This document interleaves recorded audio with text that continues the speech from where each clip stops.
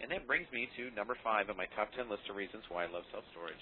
And that's because of the multiple profit centers that are available within self-storage. In addition to retail, you've got billboards that you can put up on site and cell phone towers, truck rental services through the third-party companies like Penske and U-Haul, or you can go out and buy your own truck or lease your own truck like a lot of my students are doing and painting their logos up on it and driving them around town and parking them out front and acting as their own moving billboard. With the new HIPAA guidelines that have come into play in the past several years, most professional organizations now have to store their confidential client records for up to 7 years now. And, well, it's expensive to have to do that in their Class A office space, and so they're taking them to self-storage facilities, and a lot of these facilities are not only offering storage for that, but they've taken it a step further, and they're implementing a full-blown record storage center where they barcode and scan all the documents in, and then they charge the clients anytime they want to have those documents couriered back to their office or scanned and emailed in. And then after they expire in 7 years, these companies are offering shredding services as well and charging them by the box or by the pound to do so. eBay Added Centers. We've seen eBay has come out with their own new brand of store, if you will, and it's co-located in self-storage facilities.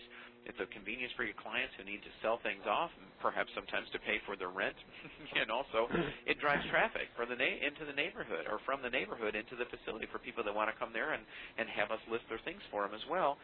But probably the biggest benefit to us as an owner is that, once again, those managers, even though they're there part-time, they're twiddling their thumbs a lot, so this gives them another way to be able to generate some revenue and offset their salaries. Then we move on to temperature-controlled storage, where you get charged by the utility companies a little bit more for heating and air, but you charge your customers quite a bit more, kind of the old Ben and Jerry's principle, if you will, where they add another quarter cup of chocolate chips compared to their competition, yet charge double the amount of their competition. And then specialized storage, from wine storage and guns and furs and art and other collectibles to selling tenant insurance. We can do that through either the kiosk or through the managers on site. And vending machines, I mean, that's a natural fit. We always put a vending machine in every one of our facilities. And pack and ship businesses. I mean, gosh, what better business to be co-located in a self-storage facility than a pack and ship business? And the list goes on and on. Mike, we've identified approaching 40 different profit centers that you can add to a self-storage facility. And you can see anywhere from a 10 to 15% increase in income. And some of my students that are really knocking it out of the park are seeing anywhere from a 25 to 30% increase in income with very little time and very little capital expense to invest in any of these profit centers. All right, that brings us to number 4 on my top 10 list of reasons why I love self-storage, and that's the fact that there is almost no lost rent in self-storage. Almost no lost rent. And here's why.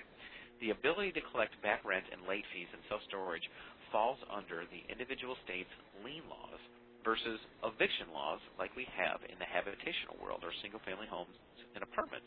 And so here's what happens. In my facilities, rent is due on the 1st, grace period until the 5th, late on the 6th. On the 6th, we have the right to remove the client's gate code. In other words, they can't get into the facility anymore. And if we have a facility that doesn't have a gate on it, we can also put what's called an overlock on their unit as well, which is what you're looking at on the screen right now. Every manufacturer of doors and door latches has a place for 2 locks, one for the clients and one for ours. And so when rent is late, we go out there and put one of these locks on, and they can't get into their unit until they come in and pay us for their back rent and their late fees. And trust me, they cannot get those locks off. It would take a grinder and a stick of dynamite to get those things off. And so then the process works like this, and I'll try to summarize it real quickly. What happens is we send a certified letter letting them know that we have a lien on their unit. We send them another one stating that we have a cut lock notice that we're going to cut their lock off and sell their goods if they don't come in and pay. And then we send them another notice when it comes close to time to be able to auction this, that we're going to auction their goods off. And then the law provides that we have to post a notice in the public newspapers. And so what we're doing is we have to post the name of our facility, the number of the unit, and then also the client's name.